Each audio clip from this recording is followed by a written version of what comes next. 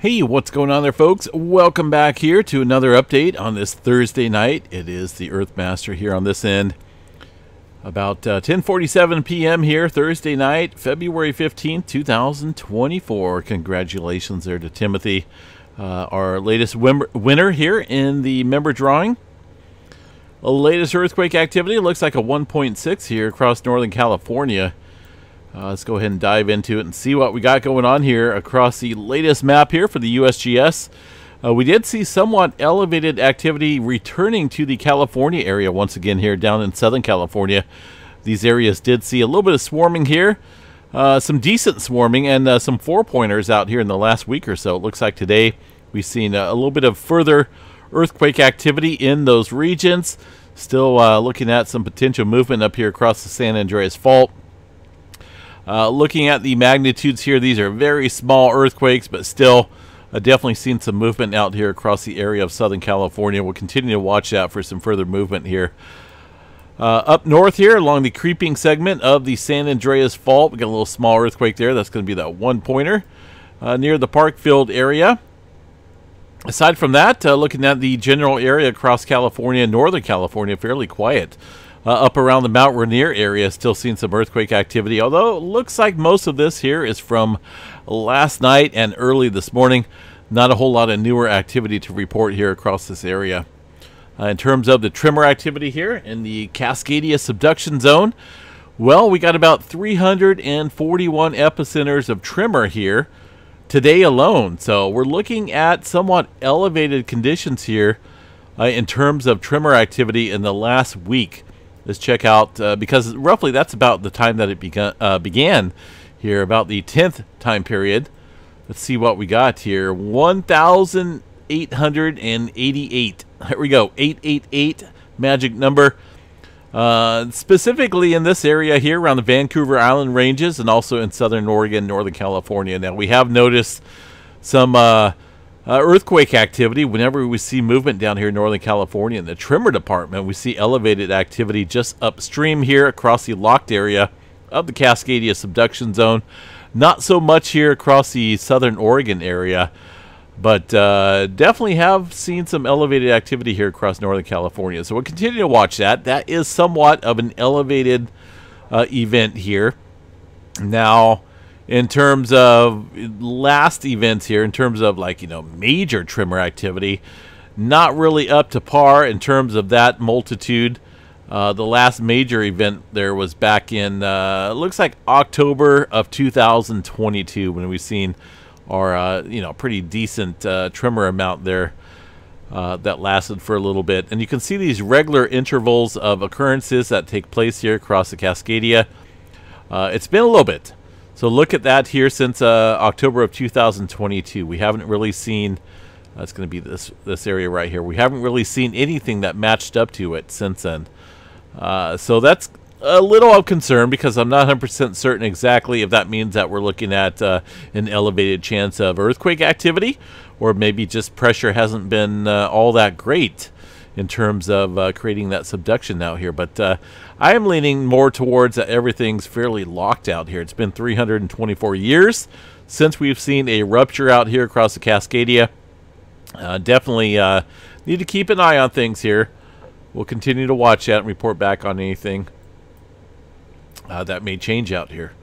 Yellowstone National Park, nothing showing up, but I gotta check it. I want to double check. I have that that fear of missing out, so to speak, because I've covered the USGS map here on occasion, and nothing going on in Yellowstone, at least on the earthquake map there from the USGS, and then there'll be like a major earthquake swarm going on, but nothing being reported. So I always like to double check the raw data out here, the actual recorded seismograph stations here, and there's really not a whole lot going on here across Yellowstone for now. That is a sleeping giant, and it's probably best that it remains sleeping, right? Further out and about, really no large-scale movement, no further activity out here. Things look to be backing off slightly out here across the North American plate. Of course, we have seen quite a bit of movement out here across the western Pacific here in the last 24 hours. That could be the reason why we're seeing a little bit of relief out here across the west coast, but really, we definitely need to stay on guard out here for now, because still seeing a little bit of elevated activity out here across southern Cal. Into the big island of Hawaii we go. A little bit of earthquake activity here across the Mauna Loa region tonight. Looks like, well, some of that from last night, some from tonight. Couple earthquakes up there, up around the eastern flank here of the Mauna Loa region. Let's go ahead and dive into the activity here, see if anything is going on out there across the area. So still looks like Mauna Loa is still sitting at a green, meaning that there's no unusual activity going on here across the area. But I do like to just double check things, right? The USGS map here, usgs.gov/volcanoes, has a decent amount of instruments out here in terms of monitoring the volcano activity: tilt meters, GPS stations, gas emission stations, infrasound, all that good stuff here when it comes to, you know, scientific data. So let's go ahead and look here at a seismograph station or two around the area, around the Mauna Loa region. Doesn't look like there's too much activity here. I'm not for sure if there's some wind event going on up there.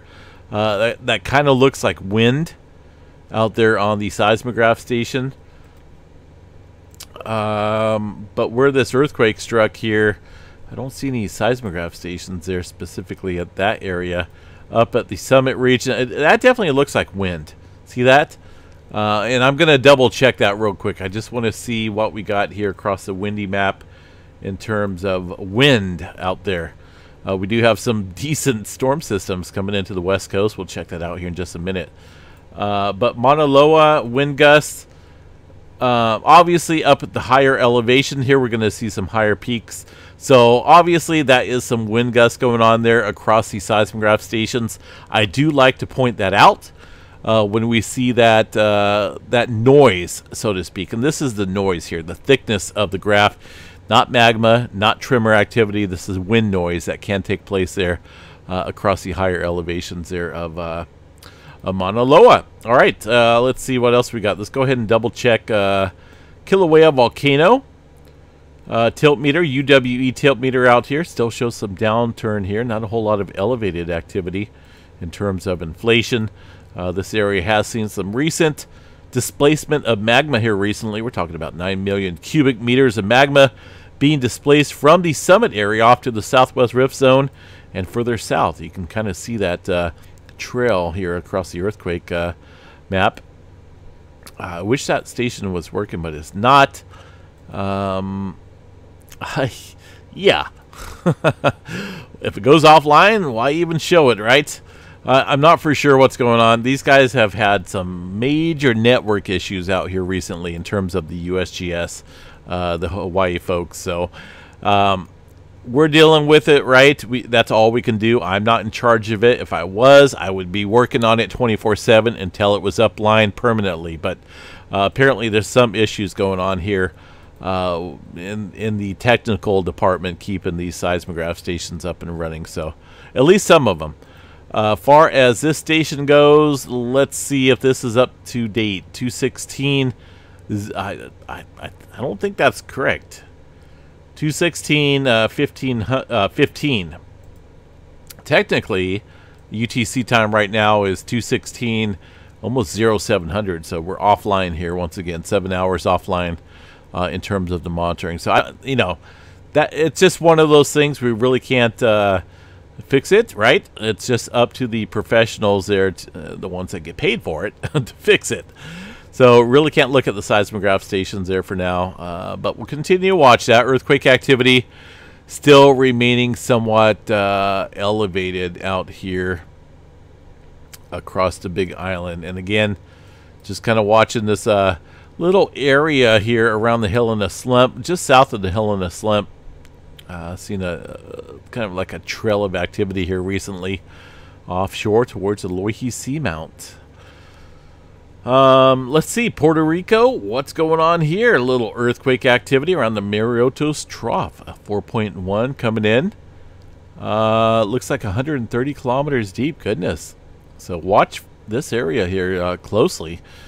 Deeper activity here in the subduction zone normally means some elevated movement about ready to take place out here. So keep an eye on that.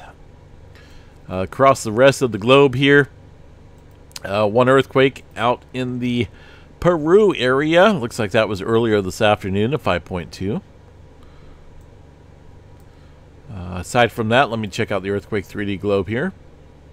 See what we got. A little activity up here across the middle section of the Kuril-Kamchatka. That area definitely been watching that pretty closely. This could be a bad sign here because this 4.4 is just prior to the subduction zone, and normally that's a good key indicator there of some high stressed area. And of course, most of the movement here that we've seen, let's go check out the last 30 days, 4.5 and above. Most of the movement that we've seen here out across the Kuril-Kamchatka has been south and north up here. So this one was a somewhat deep, a 4.6. And we had another one there, 4.5, looks somewhat deep as well.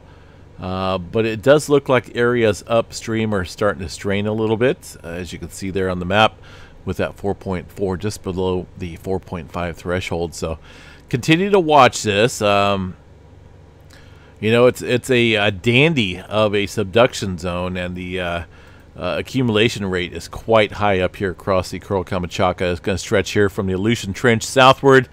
Japan Trench roughly about here. Average accumulation slip rate is around 83 mm per year.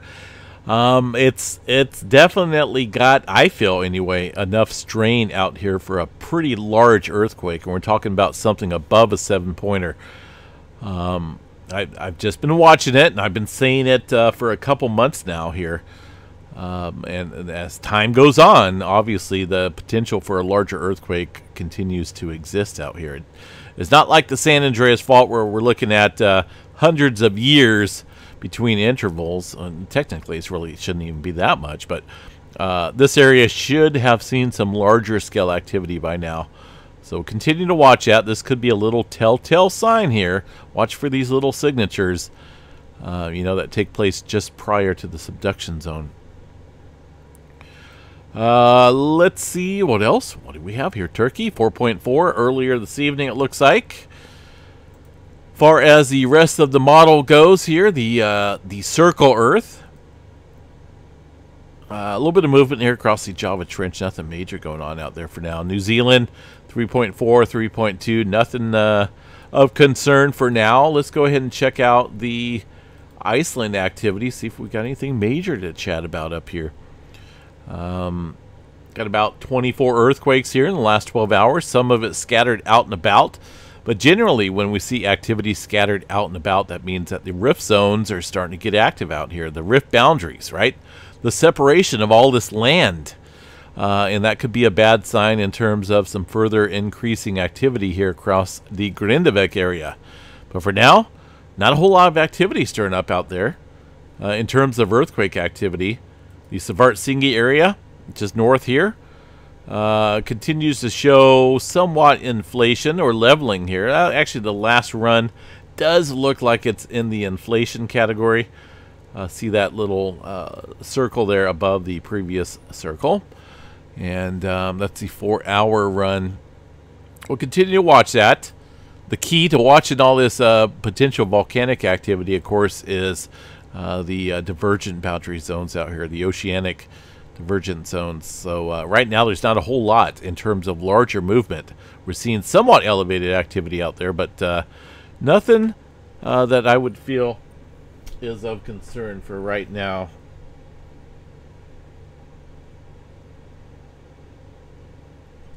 All right, looks like maybe we have some major space weather activity to discuss here. Let's go check that out real quick.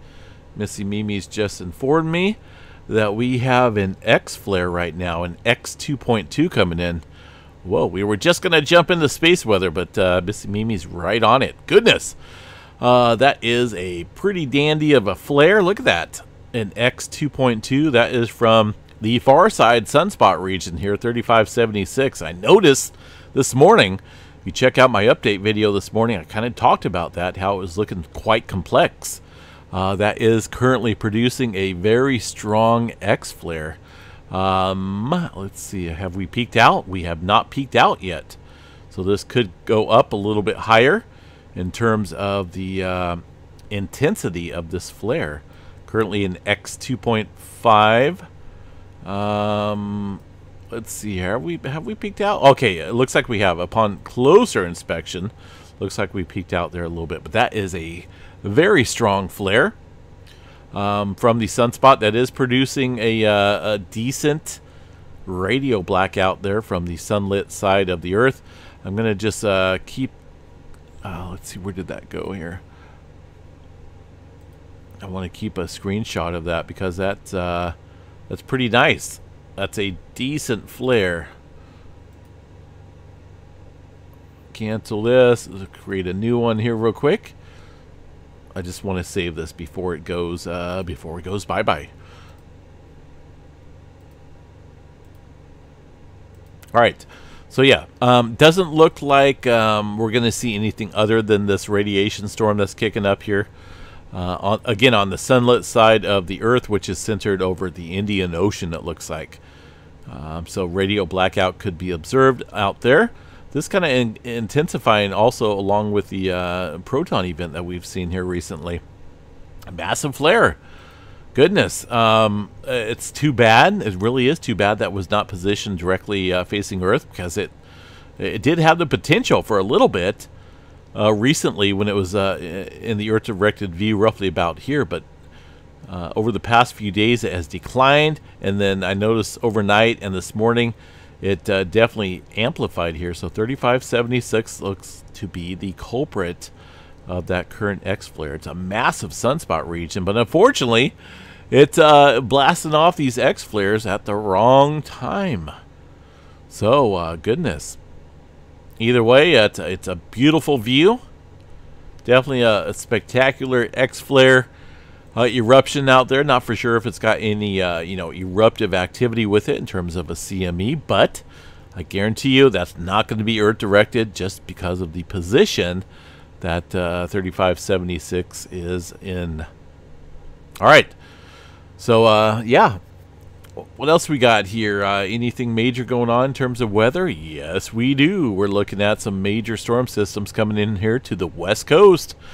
Coming in, looks like this weekend with a dandy of a storm. It's not that one, but the second one here. We got a pretty decent precipitation accumulation rate there from that second storm.